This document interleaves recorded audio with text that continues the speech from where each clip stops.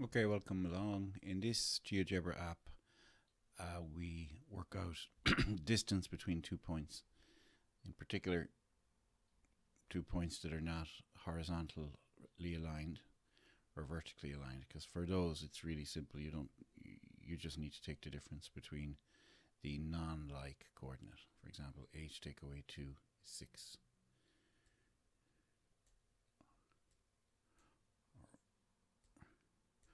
4 take away -5 would be 9. See, it's 9 jumps between them. But in particular, when they're at a skewed angle to each other, then we want to use the distance between 2 points formula, which is essentially Pythagoras. Okay, so let's take a random example here.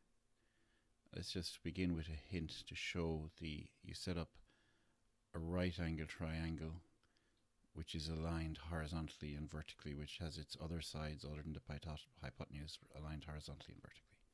Okay, let's just see, we bump that up another one so that the two numbers are different.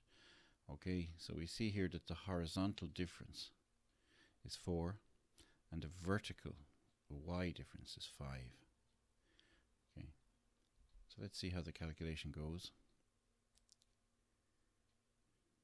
Okay, you're getting the difference between the x's, which is 1, take away -3, and of course because you're after climbing back this one here, you're climbing back another 3.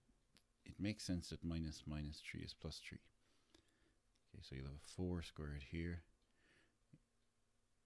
The difference between the y values, -2 and -7, is simply -5. Sorry, it's +5. Okay, and of course the magnitude of these don't matter by the time you have them squared. So let's see what I mean by that when you square up. So you end up with 4 squared and 5 squared. And that's the square root of 16 and 25, which is the square root of 41. 41 is prime. If it's prime, it's not a perfect square. It doesn't have any square in it. So after that, you can approximate it, but you've got the exact answer here and the approximate answer here. Okay? So you can keep making up random questions for yourself, or you can model what question you've been asked in your book for homework and so on, like this. You can roll in and out to get a larger or smaller scale. So it's very versatile, and it's both a calculation tool and a teaching tool. Thank you.